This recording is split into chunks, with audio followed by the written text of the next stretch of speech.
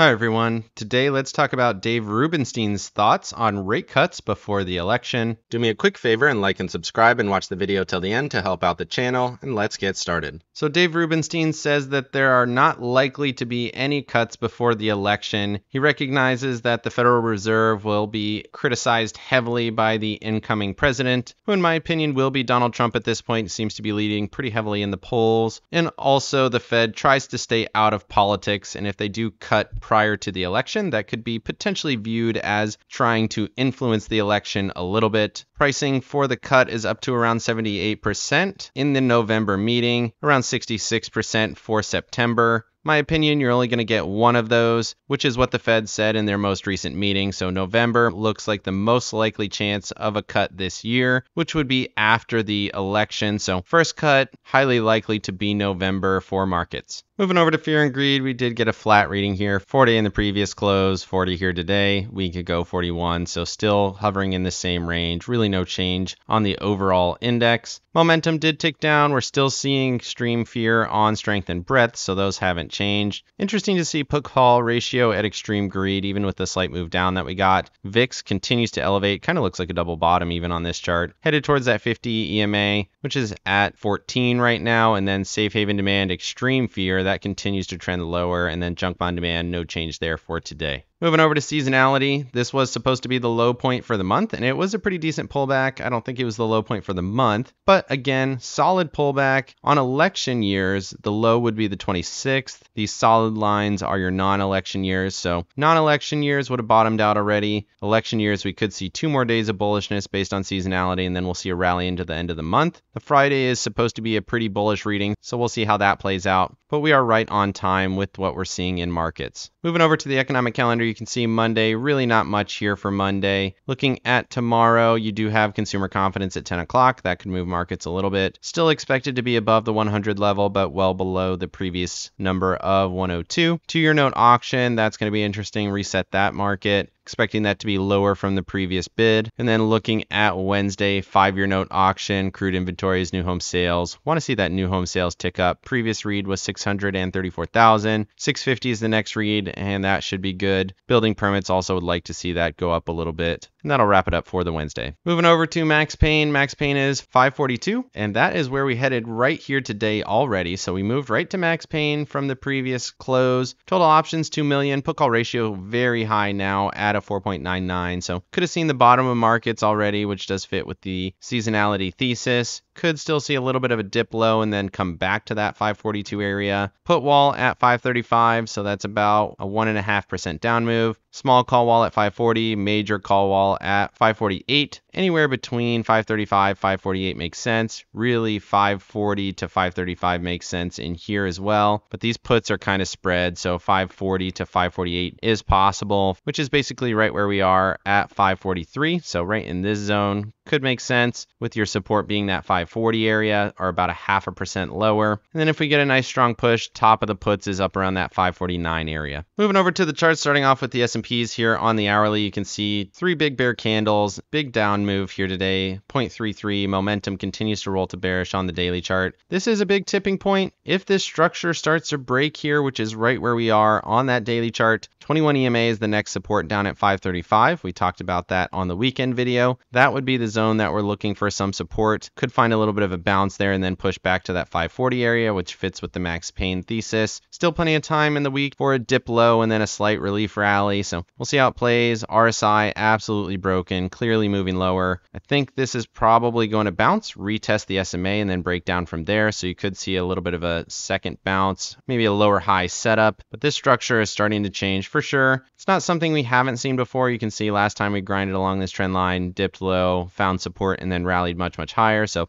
that's also a possibility, but I do think that we could be coming up to a bit of a turning point in markets. It's been a very long run, and you can see it here from top to bottom. That's about 11%, and that is very solid. So it wouldn't be shocking to see some kind of a pullback. And then looking at that hourly chart, you can see the 200 SMA sitting there at 540.70 as another major zone of support, just above my level of 540.34. Moving over to the Tasty charts, you can see that bearish day here took out that 8 EMA at 542.99. 536.95. Midline here is around that 536.99 area, 537. And then your ATR support is at 534.02. So everything right here would give you about another $7 of potential downside into that 535 area. Momentum continues to roll to bearish. No volume on the day, at least on this. And then looking at that 4-hour chart, still bearish momentum. Some volume on that first candle of the day. On that second candle of the day, which was the very bearish move, still bearish on the ATR trailing stop, which is at 549.45. Moving over to the NASDAQ has already pulled back to that 200, which is sitting at 473.90. That zone needs to hold. Massive down volume on that last candle of the day. Could be a little bit of a close there. We've had a big down move. Could be a closing trade. Could see a little bit of a bounce. Really need that 200 to hold. If that 200 breaks, then we're going to have to start to change a lot of positions. We're going to be in much more bearish conditions. So big level there. My actual level is 471.93. So 200 SMA plus that horizontal support. You can see trend lines breaking, not looking great. And this was much lower on the day, 1.3%. Huge down move there. Momentum continuing to roll to bearish. Definitely in the defensive mode. But like I said, 471.93 should be at least should give us at least a little bit of a bounce. We've had 3 down days in a row. You don't usually see things go straight down forever. You usually get a little bit of a pullback. So maybe a 4th dip low, wick low, something like that, and then a slight bounce is possible. But based on the technicals, you would expect at least another 0.5% lower. Moving over to the Tasty charts, you can see those 3 bearish days in a row. ATR support at 468. We'll see if we get to that level. Took out the 8 EMA by a lot. 21 EMA is also sitting right in that same zone at 468.22. So that could be where we're headed based on the daily chart, which would be another $5 of downside or about another 1.25%. We'll see if we can get to there. And then looking at momentum, continuing to roll to bearish. Still no volume. We saw a little bit on the Friday session, but nothing here today. So bearishness on the daily chart. And then looking at that 4-hour, you can see we are already below the last EMA ATR band there, which is at 475.23. Below that, so we're a little extended in the short term. You can still see massive volume on that last candle. A little bit of a doji. Might see a slight pullback just based on how extended we are. We've already gone from top ATR to bottom ATR. Still have that 89 EMA sitting at 470. But like I said, I think a small bounce is possible. ATR resistance on the 4-hour chart would be 482.41. Moving over to the Dow and the Russell, these guys had a much better day. Momentum continues to roll to bullish. RSI breaking out on the Russell there, and then the Dow continuing to chug along. This has been looking more bullish. Momentum bullish, RSI bullish. Held the level, pushed higher. Next level is 398.76. Looks like we're headed into a little bit more defense on that Dow Industrial while the NASDAQ is falling. Russell also looking good here, which is interesting. I put out a short about how the small caps have been struggling, and they are undervalued historically and relative to their peers. So we'll see how that plays. I would have liked to see it hold that 201.88 level, but it did give a lot of it back after hitting the 21 EMA. Held the trend line, still looks bullish. I think this is probably likely to still continue higher tomorrow. But we'll see how it plays out. Everything still looks good there on both of these. Moving over to stocks that moved here today, we got Super Micro on the downside, 8.65%, big sell there, gap down and fell, took out my level. Now you're looking for the low of this previous consolidation around 761. Took out all the short-term EMAs, momentum bearish, RSI bearish. This does not look great. You have the 144 EMA sitting down there at 708.16, so that's something to consider. But Super Micro looking a lot worse now here today. And then I did bring back Carvana. We talked about it in the weekend video, and it did have a really strong push.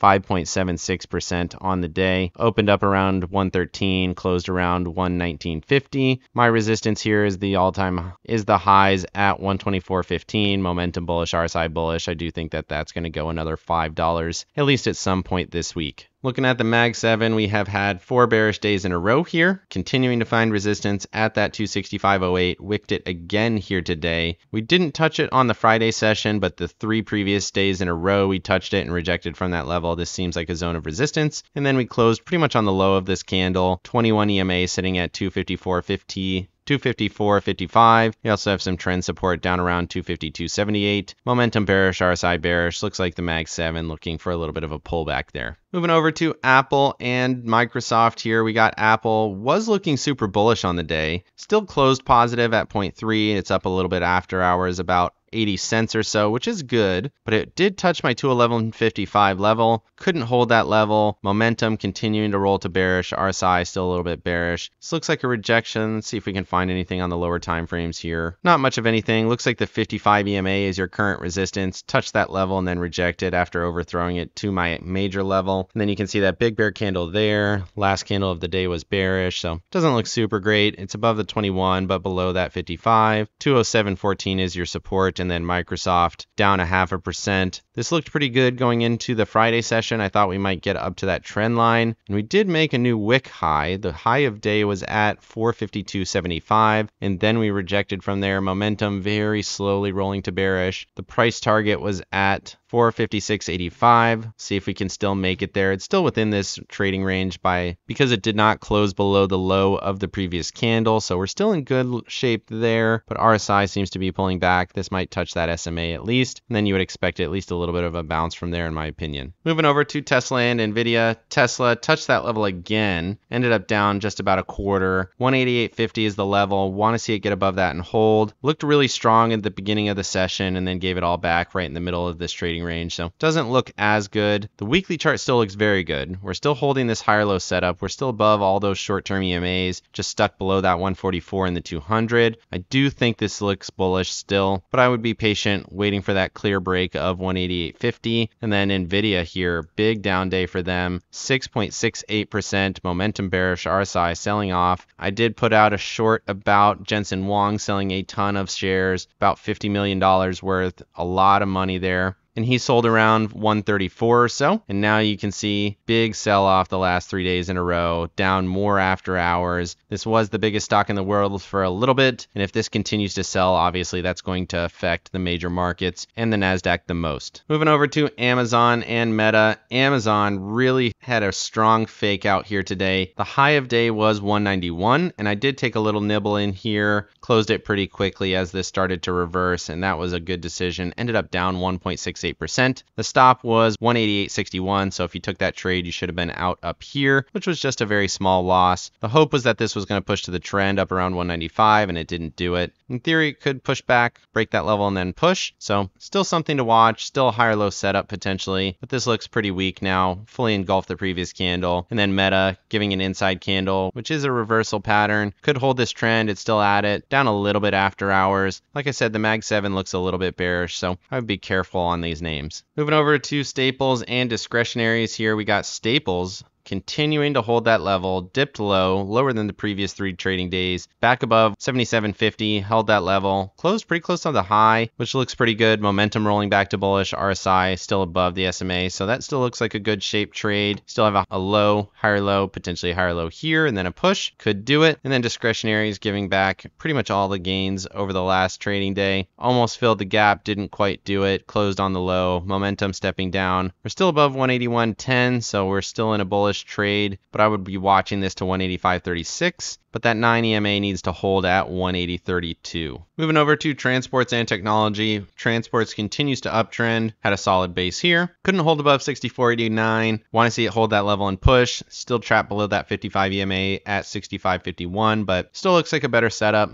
over the last couple of days. And then technology continuing to sell, broke this trend line, gapped right to it and sold more. Momentum bearish, RSI bearish. 21 EMA sitting at 219.32. If that breaks, we're probably headed down to this next trend line around 210, which would be a substantial move lower for technology. So something to keep in mind. Tech does not look good, and it is falling even more after hours. Moving over to oil and copper. Oil continues to push, got back above 80.97. Positive here for the start of the Tuesday candle. I think this is going to rally up to that 86 area. Momentum still bullish, RSI still bullish. And then we have copper still holding support here at that 439 area. Momentum finding a little bit of strength, continuing to roll to bullish. So this might be the low setup, needs to hold this level. We've already tested it with a few wicks. The down move on Friday was substantial, held a doji here for the Monday session. So this zone needs to hold, and then we could look for a little bit of a push from there. Seems to be losing momentum on that downward price action. And if this does rally, that should be a good indicator for the economy. Moving over to RIOT and Marathon. Both of these were terrible. Down 3.5% on RIOT, gap down in doji. You could argue it's still holding the level, 878. but this is a lower close than we've seen in a while. Last time we were here was all the way on 10 May. And then Marathon gapping below my level, so that was terrible as well, 18.78. Momentum bearish, RSI bearish. This downtrend line continues to hold as resistance. Just had that one really strong head fake there on Thursday. So digital holding companies falling as crypto fell today. Moving over to Breadth. Breadth continues to strengthen, which is interesting. S&P's falling on the day while Breadth continues to go higher. That is not super common. That's what we're seeing right now. Breadth up to a 66 on the 20, headed towards that 86.50 area, or at least into this 76 zone. 50-day Breadth taking a strong push there. Momentum bullish, RSI bullish. 62.25 is the next zone there. We'll see how this continues to push, but looks super bullish. It's been 4 days in a row at least of upward movement. Actually 5 days in a row of bullish movement. So see how this continues to play over the next day or two. Moving over to the dollar. The dollar fell a lot here today. Again, big surprising move, honestly. With the Thursday and Friday sessions that we saw here on the daily chart, I expected this to pretty much continue to trend higher up to that 106 area. We ended up giving it all back, breaking technically below my 105.50 level. See if it closes below that. We still have 45 minutes till that candle close, but momentum slightly bearish. RSI still looks bullish. Needs to hold that SMA. We're nowhere near it. Could see a little bit of a dip low, hold that level and then push. See how it plays. But I still think the dollar is bullish, which should be bearish for equities. But if this breaks through and heads down towards this trend line around 104.8, that should be bullish for equities over the next day or two. Moving over to yields. Yields did not do much of anything here today. These are probably going to hold steady through at least until consumer confidence. I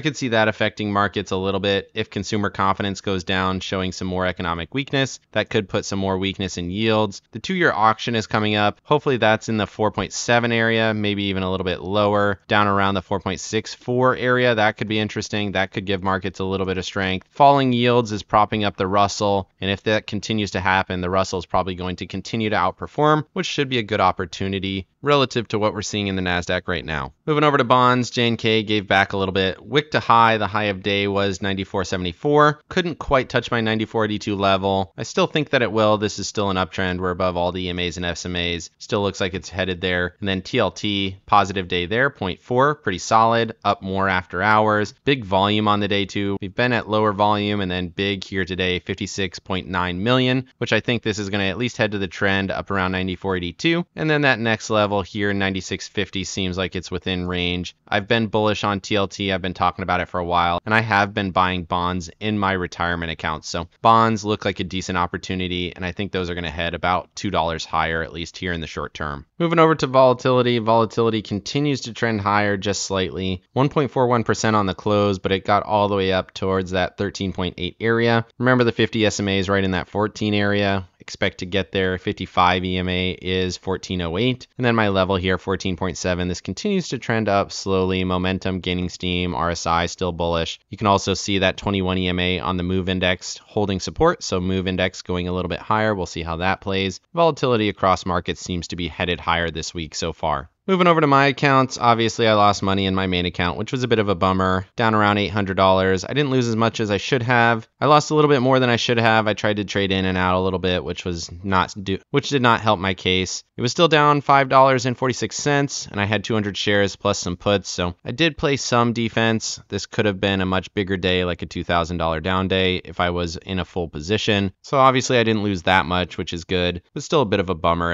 at $800. And then looking at my IRA, obviously that was positive, 84 cents on the IWM there. And then I made 137, so that was good. Made money on the put that I had sold on the Friday session, and then I rolled out my call here to 202 for 79 cents. In a small profit there. I think this is going to go higher after hours. It's already up about 10 cents, and I think it's going to continue into that Tuesday session. So looking to play that to the bull side, giving myself some room between 201.19 and that 202 area, and then I still have the 79 cents there. So still trying to play that to the bull side, and I think the IWM should continue to rally. Q's obviously playing some defense, rolled down and out here to 472 for the put for $1, and then rolled my call down and out to 477 for 43 cents, and that was helpful as well, making some money back there. And then my calls on the shares, I rolled that down and out to 473. I would have taken off the shares, but I want the dividend, which I believe goes ex-dividend tomorrow or the next day. So really playing for the dividend, want it to hold up until I can get that dividend, and then I can take these shares off. But still playing the calls, at least in the short term, $2 potential there. So max profit on that that is going to be 475, and it's up a little bit after hours, headed towards that 475 area, which would be fine once it goes ex-dividend. Let me know down in the comments section what you think of the interest rate cuts. When is the Fed going to do it? Will it happen in September, or will that one cut come as late as December? Definitely like and subscribe if you got any value out of this video, and make sure you hit the bell so you don't miss out on any future episodes. Of course, none of this is financial advice. This is all for entertainment purposes. Good luck in your trading and have a great day.